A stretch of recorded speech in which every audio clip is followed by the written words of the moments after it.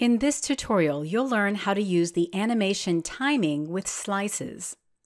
To learn more about the basics of adding slices to a layer, watch the Slices tutorial on the Photopea website under Support, Tutorials Photopea Director.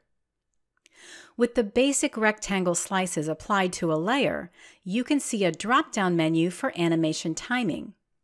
These settings only apply to animations on keyframes for all slices as a single unit, not for individual slices.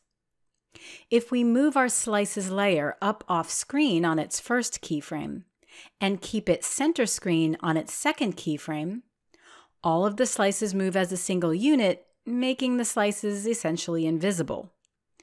But if we go back to the Slicing tab and change the order to right bottom to top left and play it back, you'll see that the position keyframes that we added to the slices as a whole are now being applied to each individual slice in the order that we selected from the drop-down menu, the bottom right all the way to the top left. Each slice starts its motion right after the previous one has ended its motion.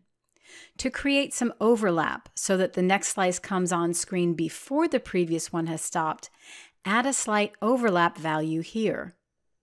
You can change the start and end of the animation here. For example, making the end offset a smaller number than the total slide time will make the slices end their animation with enough time for your audience to see the whole image before it transitions into the next slide. You can use animation timing for more attributes than just position. You can use it for zoom, rotation, opacity,